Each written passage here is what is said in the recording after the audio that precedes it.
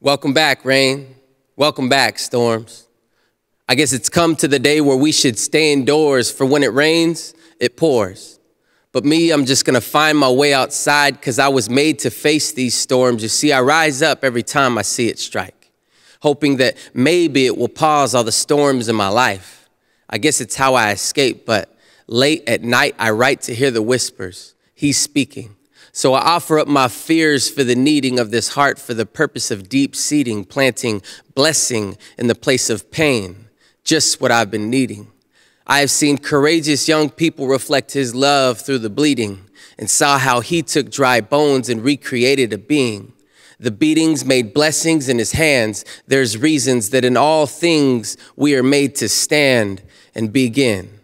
By healing, I dance in sequence. Rain changes from falling to sprinkling, and his presence is all that matters to me. This walk in our lifetime is similar to breathing.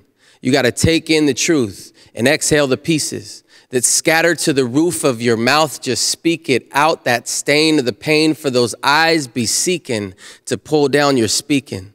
For every word you utter causes chains to be released in this game for souls and speeches. For out of man's mouth comes the heart's deep secret, and the truth is the devil's weakness. So he preys upon you, keeping of your wounds and scars, his leeches, sucking all life from the children of the king. It's time to rise again, for the time has come to see this war for what it is. Find higher planes to preach this message about the truth. All of you must believe this war has already ended.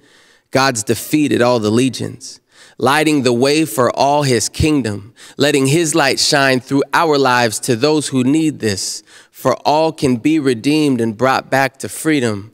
God is here. That is what I'm teaching. Amidst the wandering and wondering of what's the reason for the constant change in season and the freezing of the frozen, I'm speaking to you chosen to answer the call spoken over your lives. Receive this love so that you may open your eyes and witness the precious thoughts he has for you. More than the stars in the skies, for you he cries. To the north, give them up, and to the south, do not hold them back. For you are sons and daughters of the King, my friends. That is a fact.